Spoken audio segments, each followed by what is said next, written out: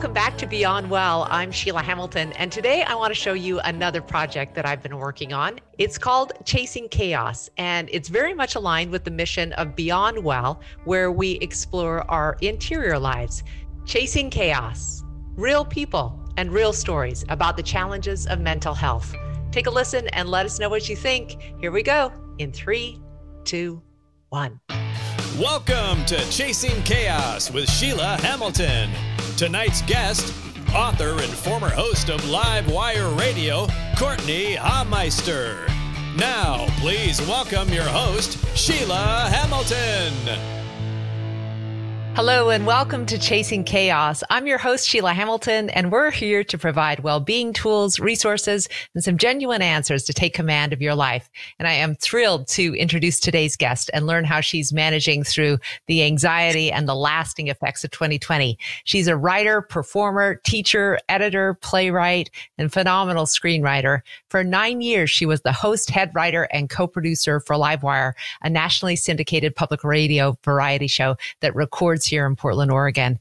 And her memoir, Okay, Fine, Whatever, is the story of her attempt to become braver by spending 1 year doing all of the little things that scared her. Among those experiences, a fellatio class, an afternoon in a sensory deprivation tank, a session with a professional cuddler, and going on 28 first dates. Please welcome Courtenay Hameister. Courtenay, it is so good to see you. I'm so curious what music is getting you through COVID. Well, there's a couple things. So the music that really calms me is Patty Griffin, anything by Patty Griffin. She's just a stunning, gorgeous songwriter, and her music is always really calming to me. So I tend to listen to her whenever I need that. But also, I've become addicted to TikTok during the pandemic, and the music on there is fantastic, you know. And so it's actually because I'm a woman of a certain age. I'm not down with the latest, Sheila. I'm generally not down, but when you listen to TikTok, you get to actually listen to all these amazing musicians in 1 minute or 15-second snippets.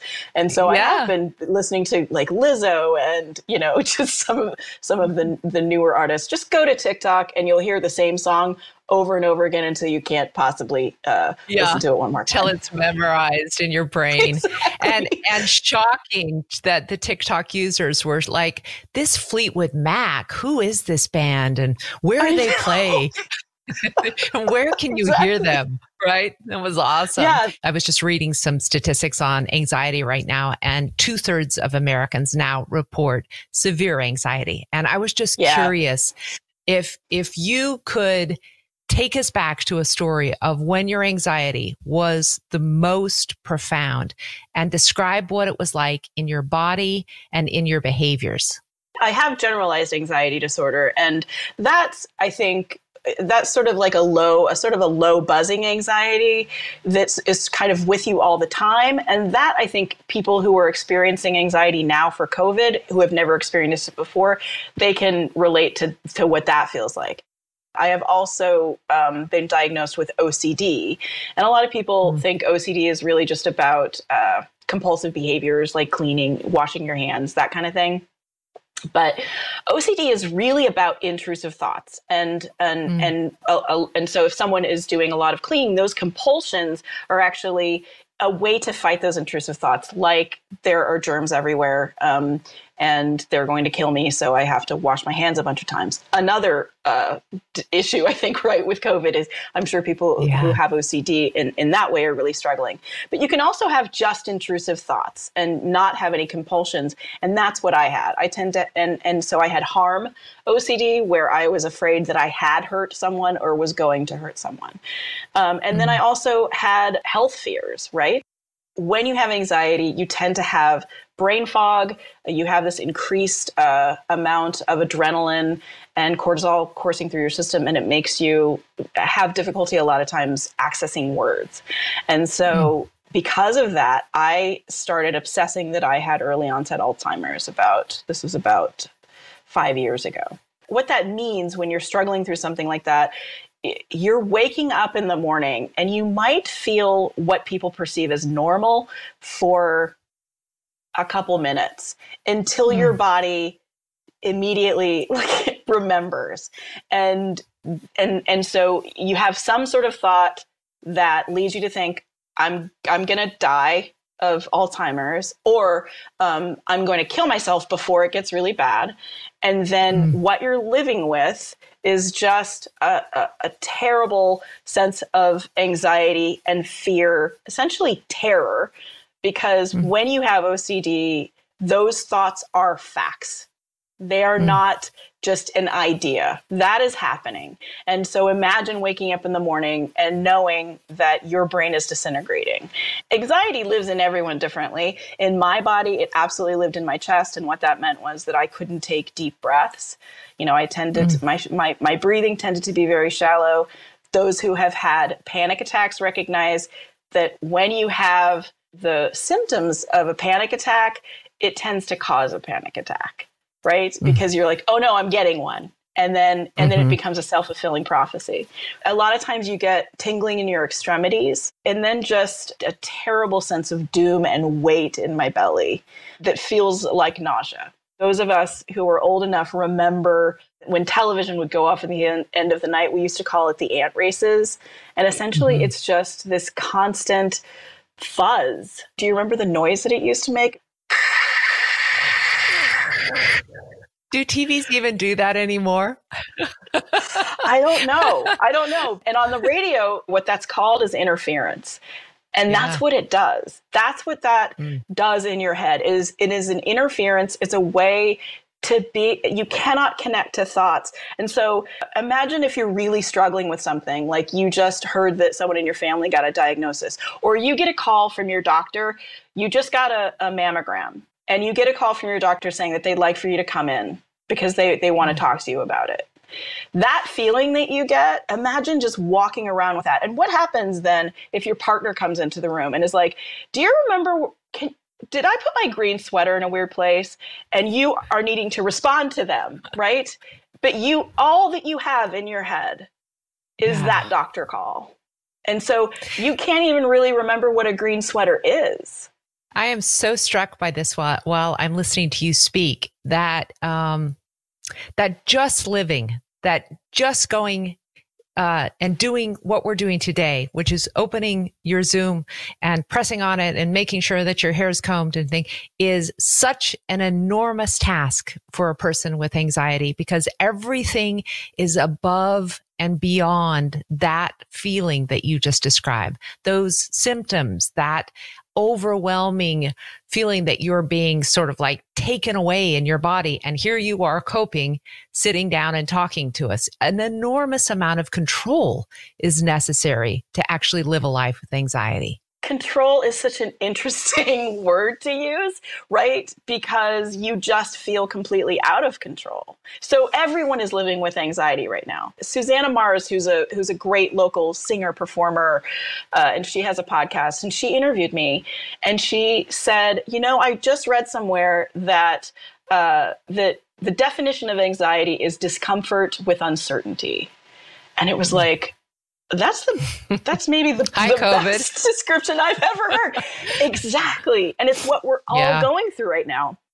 And I, in terms of control, like, you know, I initially, and continue to a little bit, just lost control. It turns out, after I've been doing some reading, there are people who respond to anxiety by what's called overfunctioning. And there are people who respond to anxiety by underfunctioning.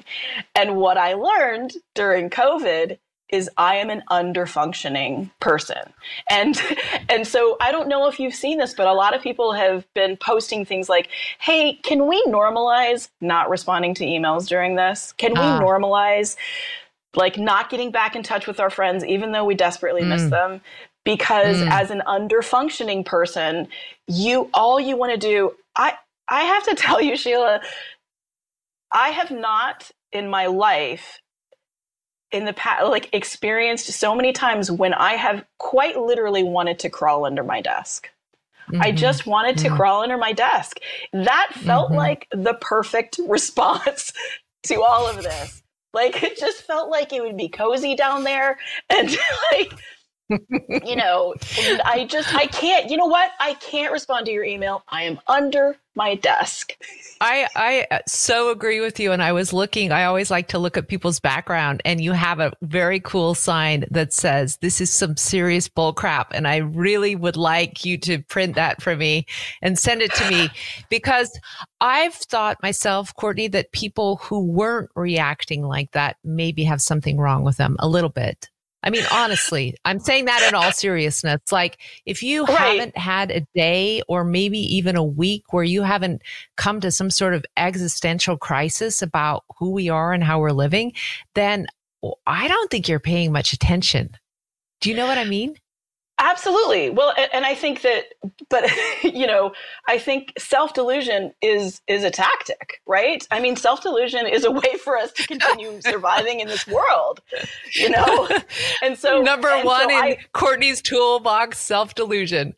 Oh my gosh. I mean, but I think that that's what those people are doing. It's either, as you say, they're not paying attention, or they're not thinking about what's going on, or it's a form of self-delusion. And I have to say, so my sign does say that. And it did say that. It's one of those signs that you see all the time on influencers, Instagrams, and they all have inspiring quotes on them. And this is my version of that. This is but this is an under-functioner's inspiring quote. Everyone needs to realize there is no moral value to either of these responses. And I want everyone to recognize that and have some self-compassion. Yeah. I love that. Your friend, you know what she did in March? She bought a barn and she completely renovated it, and she turned it into a home for underprivileged yoga goats or whatever. Good for her. Yay for her. That's her response to this. But it's not yours. You're a very different person. We all have various abilities to cope, and there's no moral value to any of them. I am with you, man. I honestly have felt like if we could have more of these conversations, that people wouldn't be self-reporting such high rates of anxiety and depression. If we said this is the time where a lot of us want to be under our desk or not getting out of our beds, and we are actually not accomplishing anything in the course of a day, maybe people wouldn't feel so guilty about the idea that they're supposed to be so productive right now. That to me is a skill, to be able to recognize that I really do want to come sit underneath my desk and not do a lot today. It's actually a coping skill, and I think it's a good one. But you have developed so many other coping skills to actually deal with your anxiety in a way that I think would be helpful for other people to hear. So could you go through some of those? I want to preface this by saying that I haven't dealt well with in the past few months. I have used my tool set, right, to deal with the thoughts as they come in. But I have to say that I'm struggling. And I want everybody to know that, because I don't want them to think that I want to be honest about that. I'm still struggling every day through this. So I think, first of all, the recognition that I was an underfunctioner, and then starting to use some of those self-compassion skills. I think if you struggle with anxiety and you are either an under or an overfunctioner, then one of the skills that you can use is to reset your expectations, or just one of the ideas, right, is to reset. Once you do that, then you're not constantly feeling shame, right? If you listen to all these people who are telling you that you should do all these things, then you're setting yourself up to feel shame. Yeah. So I think that's a huge part of once you recognize that you're struggling with this, is to reset those expectations and recognize, and also reset the expectations of not only the people around you, but the people at your work. I think that you have to recognize there are some businesses that you're in where it's not okay to say, I need a mental health day. But if you're in a company that recognizes that, just letting them know, today I'm just really struggling, and I think that I need to take a day, and here's what my workload is, and here's how I think that it's going to be okay if I do this tomorrow. What happens when you fight anxiety is that you tighten up your body even more, and it actually makes it worse. So if you the first thing that I would say is to name it. So and you might feel dumb doing this, but just say it out loud. My chest is really tight right now. And what that does is it sort of takes you out of your brain and allows you to just gives you a little bit of perspective on your own body, and also recognizes that tightness in your chest is all it is, and it might not mean anything. It is a sensation in your body. And sometimes we have no idea why our body does this. But the tough thing about anxiety is that our culture's always said, trust your gut. Trust your gut. Oh, your body knows, right? Sometimes your body doesn't know shit. Yeah. Anxiety is the ultimate unreliable narrator, right? Yeah. That's what's so difficult, is that when you have anxiety, you can't trust your body. You can't trust, and you can't even necessarily trust your thoughts. And the thing is, whether or not you have anxiety, you can't necessarily trust your thoughts. We have about 75,000 of them a day. Most of them are meaningless. My favorite metaphor for this is a dog sitting at the side of a road watching cars go by. You have 75,000 cars going by. And I think that you've spoken to Anna Debenham. She has an amazing nonprofit in Portland called the Insight Alliance, and she helps a lot of imprisoned people to sort of get out of the prison that's in their head. One of my favorite phrases that she uses is your brain's special effects team. So you have a thought and it's just sitting there, and then your brain's special effects team gets a hold of it. And it just grabs on. It's like, oh, and you know what? This is just like that thing your mom said when you were 5. And this is just, oh my God. And this is, you could die of this probably. Your brain special effects team grows it and grows it and grows it. If you grab onto it and you think that it has some meaning. But if you're the dog by the side of the road, you could either grab on to one of those cars with your mouth and get dragged and be bloody, or you could watch it go by, because it doesn't mean anything. Like, it doesn't mean anything unless you give it meaning. And that's a huge help for people with anxiety, is recognizing that we are creating these stories in our head. Yeah, I'm the dog that would chase it going 90 miles per hour and never catch it, and just follow it around and around and around like a greyhound and a rabbit. I'm not kidding you. That's what it felt like to me. To your point, Courtenay, about I wish we could name it. When at the beginning of quarantine, when all of these people were in the stores and they're buying up toilet paper, I felt like yelling to the sky, name your anxiety. Because really, all of that hoarding, all of that doing, all of that bread making, and all of that busyness was all about trying to quell anxiety. And I kept wondering, like, is anybody going to say this to people, or is this the more honorable way of dealing with anxiety? Of course our culture does that, right? It's so much better to do. It's so much better to get stuff done. You have to be productive. Yeah. You're applying a moral value to it. You know what's good? Surviving. Surviving is good. Like, and sometimes that's as much as we can do. Medication for antidepressants and anti-anxiety is up 60% in America since the beginning of COVID, 60%. So it is clear that people are really struggling. And I also think it's fascinating to me the way that you have eliminated a ton of the stigma around taking medicine to help deal with these kind of problems. So talk to people a little bit about the journey that you've had on just trying to find the right mix of medication that worked for you. Oh my gosh. I mean, I'm still struggling with that. You know, I had a series of about 5 months where I was having intrusive thought OCD. It was about a year and a half ago. What ended up working for me was Prozac. And one of the things that we know about SSRIs that we talk about, the majority of the people who take them, it takes away their sex drive. I don't know if that's being discussed quite enough. I think that it's something that people just agree to. They just say, I'm willing to trade that. Yeah. And I think that for me, because I wasn't sexually active until a lot later in life, and I was a fan. And I think that we all are. That was really, well, yeah. And there are some people who honestly, and so many women who are postmenopausal can take it or leave it. So for them, it's like, it's fine. It's, it's not like anything has changed. I'm willing to make that trade. Like, of course, I'm going to trade not being able to reach orgasm for thinking that I'm going to die every day. I'm absolutely willing to trade that. More and more, what I'm really hoping that comes out of this situation, and the fact that so many Americans are struggling with anxiety and more people are going on these medications, is that the stigma of getting help and taking medications will be taken away. I keep talking about moral value. There are people who assign moral value to being able to deal with your mental illness without taking drugs. Fuck that.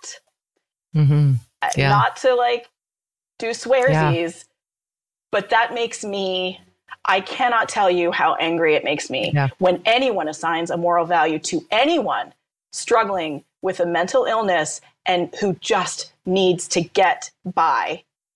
Whatever you need to do to survive every day is absolutely okay. We'll be right back with more Chasing Chaos after this brief message.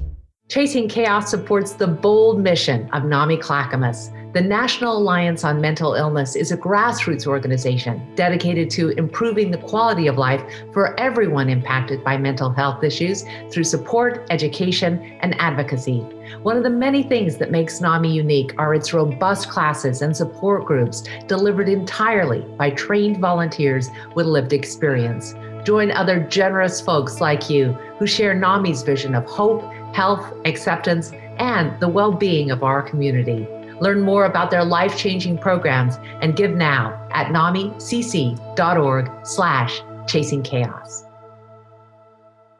I thought what you did in your book, okay, fine, whatever, you can hold it up for people, please, and so they can see the brilliant cover. It's so cool. I wore a shirt to match. You did it really in a very comical way, kind of exposure therapy. You took things you were deeply afraid of and you immersed yourself in them.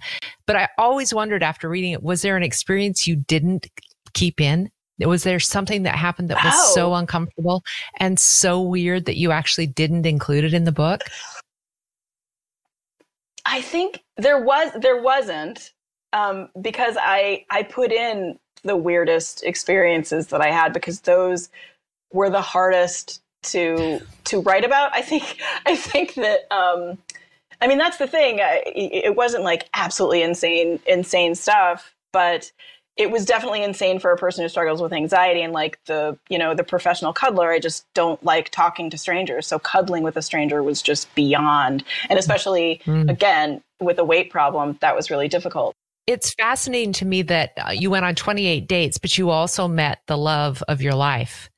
And I'm curious how COVID has impacted that love and that union, because as we all know, people are saviors for our mental health, and they're also what exacerbated it madly. So how is that going? I have never lived with a romantic partner, and I'm 52 years old. No moral value to that. Just fighting that thought, or just no sort of value. Like, you're not a freak. It's fine. You're not a freak. So he bought this wonderful mid-century house, and we moved in December of last year. And then COVID happened in mid-March, and I was just learning to live with a romantic partner. And here's what happened is that I cannot live with someone 24/7. I can't. Yeah. I've just realized that. And and this is again something that I think, if you have anxiety, I think that we tend to sometimes dismiss our fears, or you're just like, oh, you're overthinking this and everything is fine. Talk to people, talk to a therapist, talk to your friends.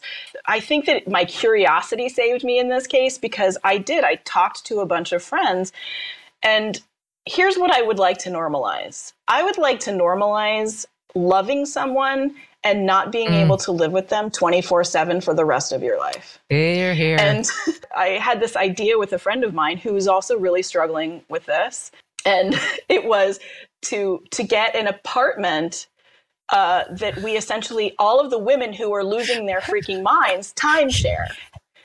What? How did I not get invited to this? Huh? Well, that's the thing. We haven't done it yet. But that was the thing. And the way that I talked to my friend about it, I was like, so I have this idea, and it's either genius or it's a harbinger of doom for my relationship. And I talk to women about it, and their eyes just widen in there, and they say the same thing. They're like, "Where's the list? Can I get on the list?" But I have to tell you, Sheila, I don't know how many conversations you've had with people, but it was really hard for me to find people who normalized that. And we're like, oh yeah, it's really hard. I come from a family where my sister and her partner bought condos next to one another. My parents routinely took 2-week breaks apart from each other just to say we want to keep our relationship fresh. I completely agree with you, Courtenay, that these kind of realities have to be brought up. They have to be actually be discussed in kind of an open and honest realm. And it's not that we don't love the people deeply or they don't love us. It's just that human beings aren't meant to be together this much. We are not meant to be together this much. It's funny because I've talked to my partner about it, because I've said, I mean, aren't you being driven crazy because you have no privacy or solitude? And he's just like, I'm good. Like it's not something that he needs. And that's normal too. Like he goes down, we have a basement. We're very lucky. Like we have an office, and, I recognize that. Like I recognize how lucky you are, but I cannot live without solitude. There's something about, and I think this speaks to shame. I have a lot when I'm doing something that I feel like the TikTok obsession. Some days I just want to lie in bed and watch TikTok. And there are things that I do where I don't want to be observed. Like he'll pop into the room and he's like, "Hey, TikTok girl." And I'm like, "Don't talk about it. I'm so ashamed of it." I love that you brought it up, Courtenay, because what it says to me is that if you really cope with who you are in a really authentic way, and you're brutally honest with yourself about what you really need to be happy, it can improve your mental health. It really can. And I think a lot of people have really terrible mental health problems because they're trying to please other people. They're trying to be in other bodies. They're trying to be someone they're really not. So I'm hoping that resonates, especially with women who want the key to your damn apartment. Just like, I want some of that timeshare action. I have been curious to ask you this question since I've known you. Do you feel like your humor in some ways saved your life? I would say absolutely. I mean, I think that it saves a lot of us. There are those of us who sort of have this. It's a language that we have kind of with our friends, and there are people that I've known who use humor to avoid talking about difficult things. But the people that I know use humor to talk more deeply sometimes about things that are difficult.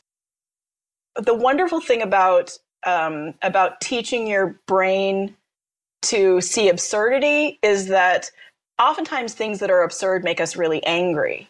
And to figure out a way to see ridiculous things as absurd as opposed to frustrating or having humiliating things happen in your life. I feel so incredibly lucky that I have taught my brain to seek out the absurd in these stories and to find humor in them, because it helps me to reframe them. And reframing, as we know, right? Reframing helps us to look at our life in a different way and in a more positive way.